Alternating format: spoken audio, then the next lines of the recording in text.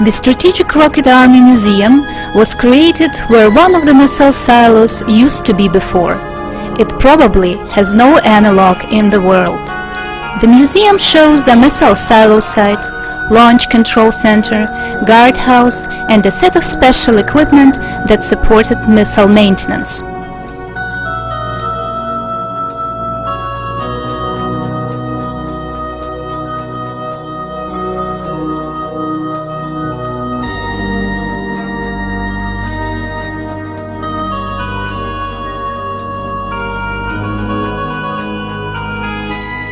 Museum of Missile Troops.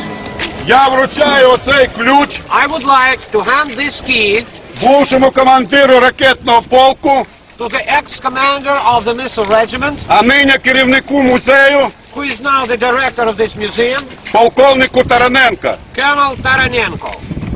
Я думаю, I think що цей музей ми створили не для того, щоб залякувати відвідувачів цього музею якоюсь зброєю. I think that the purpose of this museum is not to get scared the visitors with the power of these weapons.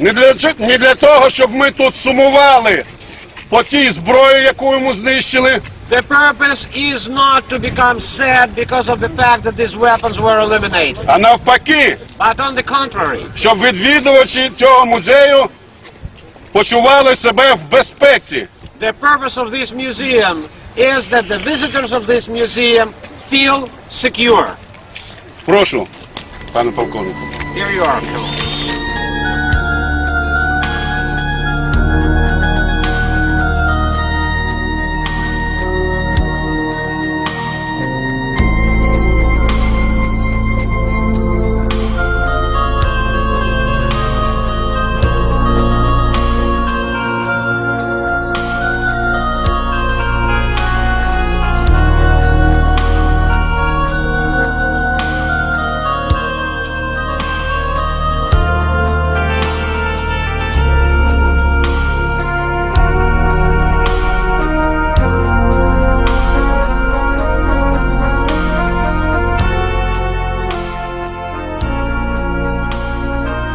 The visitors of the museum get to know that during the Cold War this was the site for deployment of the 43rd Rocket Army, one of the strongest in the world.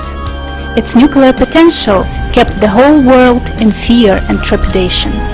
The Soviet Union arsenals located in Ukraine were sufficient to destroy the USA several times.